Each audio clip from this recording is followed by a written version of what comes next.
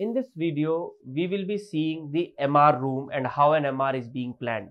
We will remain outside the MR room because the scan is being done, and because of the magnetic effect, we will not be able to take the camera inside and we can go inside. As we all know that the magnet of MR is always on. Now, if you see the machine, it looks pretty similar to the CT machine that we have seen, but if you zoom in, you will see that the gantry is much deeper. It is almost like a tunnel. Another interesting aspect that you could see is that the bore size is slightly smaller in comparison to the bore size that we saw in the CT. Though this is a very advanced MR where the bore size is much bigger. The normal bore size that we have in MR is around 60 centimeter diameter, whereas this is a 70 centimeter diameter, and they are commonly called as wide bore MR magnets which are available. The current machine that we are seeing is a 3 Tesla MR magnet, which is a standard practice nowadays, but we have many more magnet strength as are available, starting from 0.2 Tesla, 0.5 Tesla, 1 Tesla, 1.5 Tesla and 3 Tesla. In India, for clinical purpose, up to 3 Tesla MRI are recommended. Okay.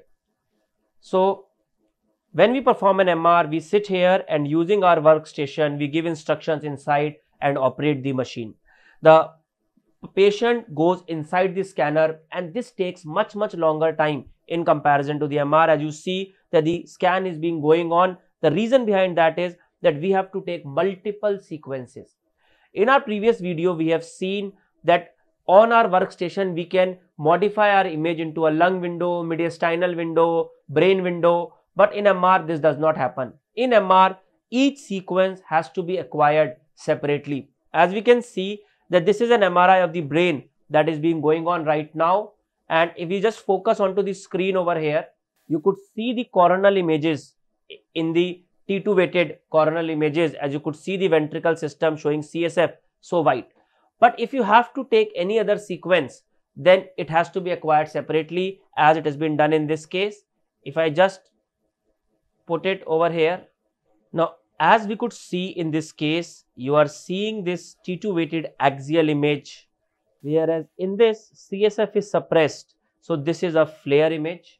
Both are the images of the brain taken at the same level, whereas this bottom image that you could see is the sagittal image of the lumbosacral spine in a T2 weighted image, as you could easily appreciate all this. Okay, so multiple images have to be acquired in an MR.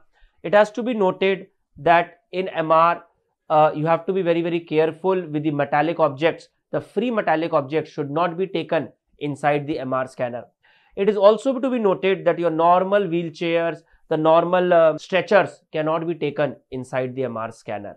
Okay, different images are being acquired and then they are assessed on a workstation and then they are reported depending on case to case basis.